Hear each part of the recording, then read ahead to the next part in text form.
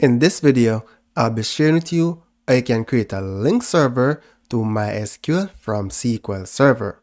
Now the first thing you want to do is install the ODBC connector.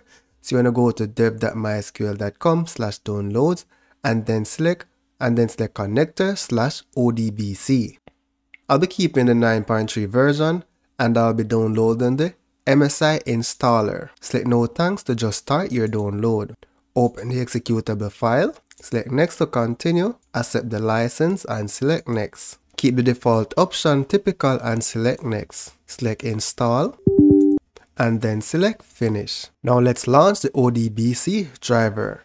So select start and search for ODBC. We want to use a 64-bit version. One thing to note, the version that you see here is dependent on the version that you installed. So here you want to select drivers to confirm that the driver is installed on your machine. Then you're going to select System DSN. So here you're going to be configuring the ODBC driver now to talk to your SQL Server. So select Add, select MySQL ODBC and the version that you downloaded. The version may be different from when you're watching this video, so you want to keep that in mind. So select finish, specify a name for your data source. I'm just going to call this MySQL DB. It can be anything. Here you're going to specify the name of the server. In my case, it's on my computer, so I can say local host.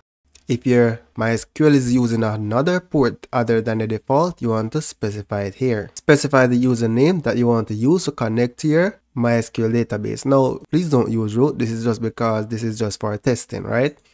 And specify your password. And then from the drop down, once your password is correct, you can specify the database that you want it to point to. Then select OK. Select OK to continue.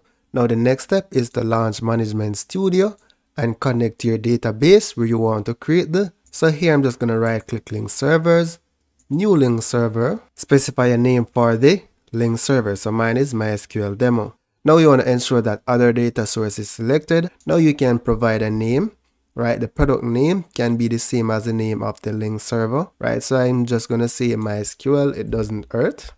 And then here's where you specify the name of your data source that you configured in the DSN. So again, the name of the link server doesn't have to be the same name as the data source. So let me just demonstrate that and keep the link server as demo. Now the next step is to select security and then select be made with using the security context.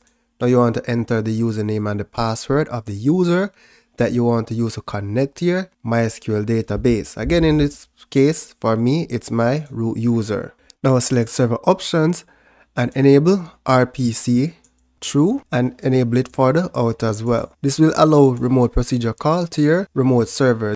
So let's go back to general, right? So for the provider, it's not for SQL Server, but Microsoft ODB driver provider for ODBC drivers. Go ahead and select OK. So here I have another correction to make, right? My data source is actually MySQL DB, and that's what's in my DSN. So let's confirm that. Now let's select OK, and my link server was created successfully. So let's expand catalogs, and I should be seeing the databases that are on my MySQL. So I can right click expand tables and I should see the table that is in my demo database. Now when I connect to my MySQL database, I should be seeing the same thing. So this is my workbench. Let's go to schemas.